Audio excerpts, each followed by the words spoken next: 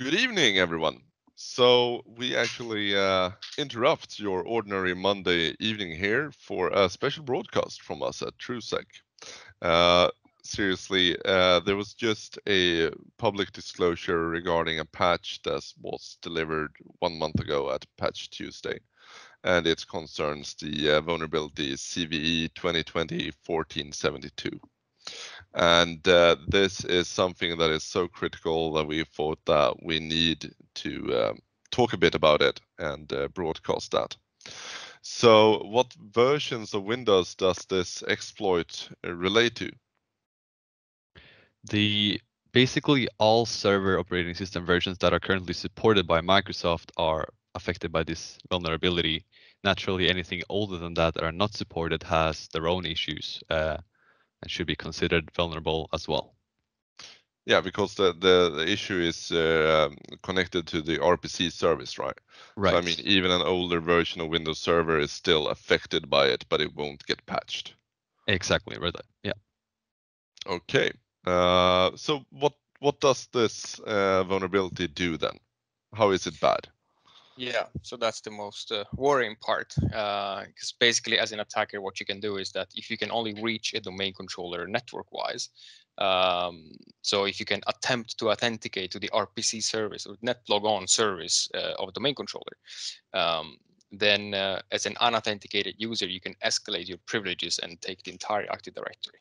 So you go basically from no account to domain admin or everything else in Active Directory in one step. So yeah, like I mentioned, it only requires network reachability. Okay. No accounts. So that sounds kind of bad, and I'm guessing this is seriously able to be automated as well then. Yeah, and that's what makes this even worse.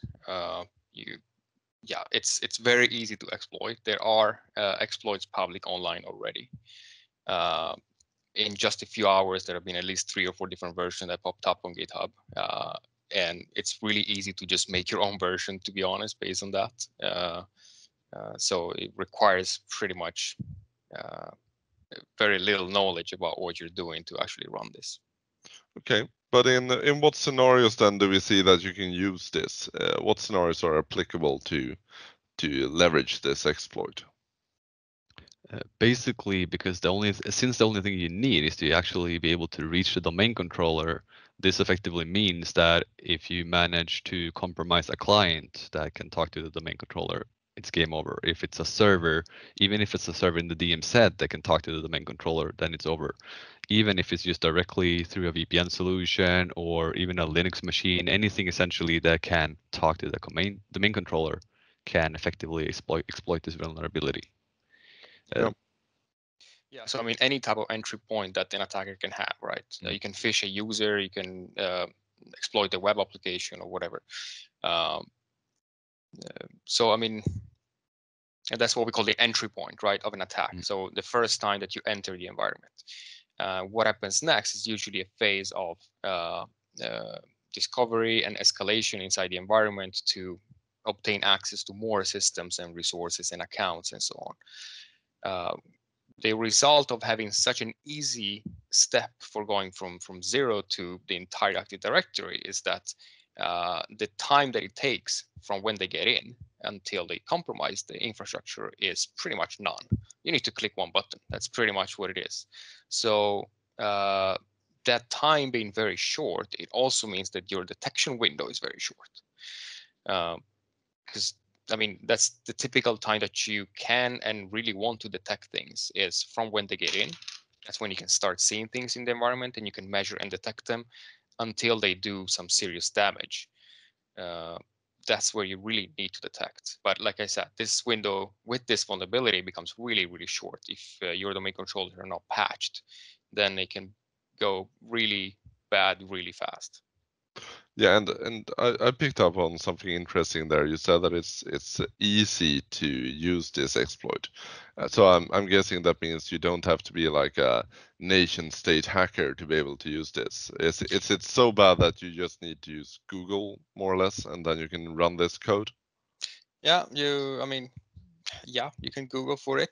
I'm sure there will soon gonna be a tutorial on YouTube as well if you like that that type instead. And yeah, I mean, if you can run Python, there are actually libraries that do pretty much everything for you. So you get the script of GitHub, you run it, you just give it an IP address of the domain controller you want to target, and then it's done. This is definitely serious. I mean, yeah. So we talked about the detection window, but also I'm guessing it's not really an easy thing to detect either. I mean, it doesn't really pop up an event ID saying now this bad thing happened. No, I mean, we have started looking into that, and we will continue. Now it's just been, a short time that it's been out with the exploit and everything.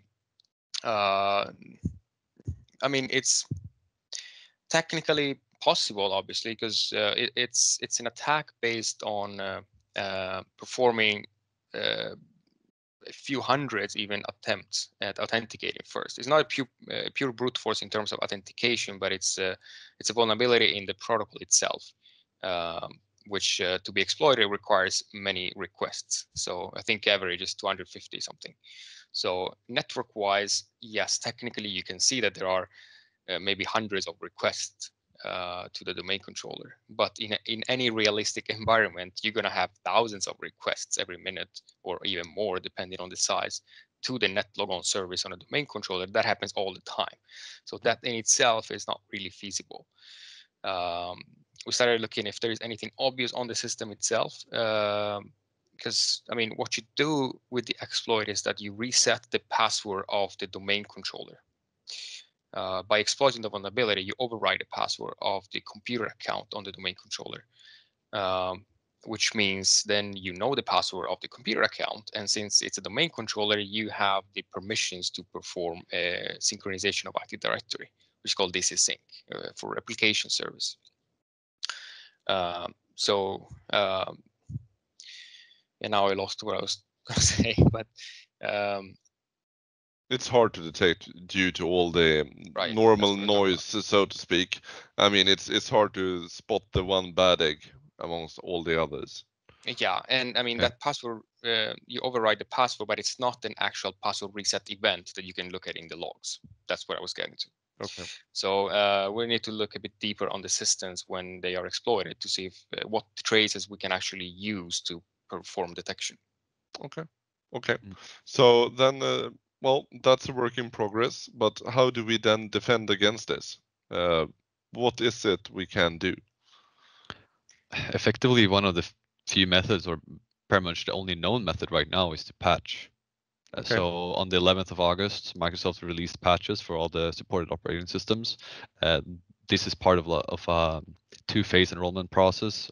What this patch does is that it mitigates this issue, but it also has the option for you to, by group policy, allow devices to still perform this type of insecure authentication, essentially, while you troubleshoot trying to figure out what has happened. So Microsoft have actually added a specific event ID 5829 that will allow for you to detect the devices that are using this insecure method authentication.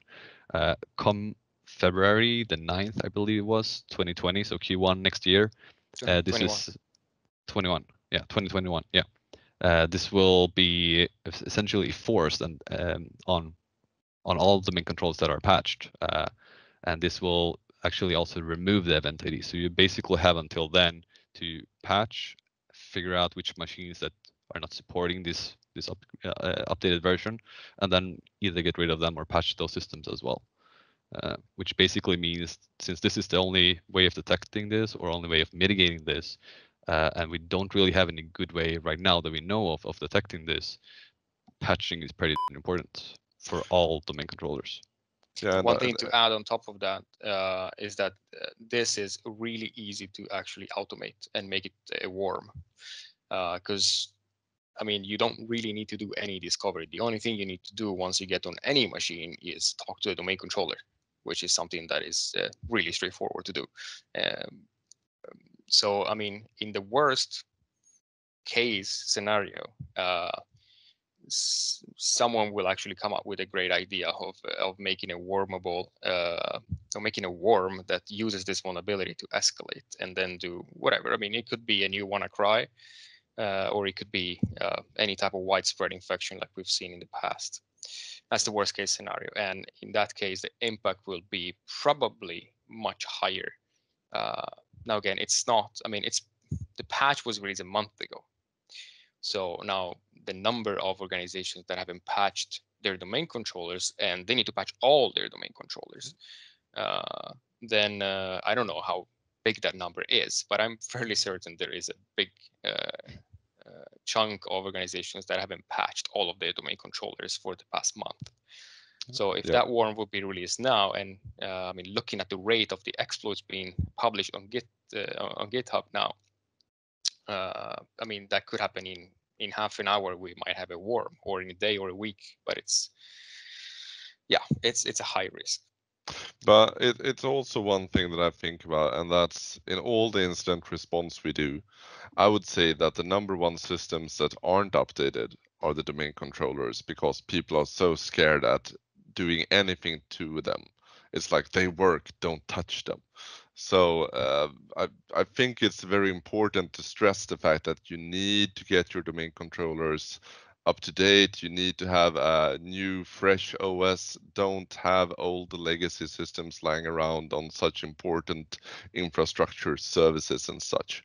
So patch, patch, patch, but also make sure that you lifecycle manage your OS so you are in a good position to do this, so to speak. Well, with that said, I'm hoping that we will actually revisit this topic soon in another session. But until then, stay safe, everyone, and thank you so much for your time.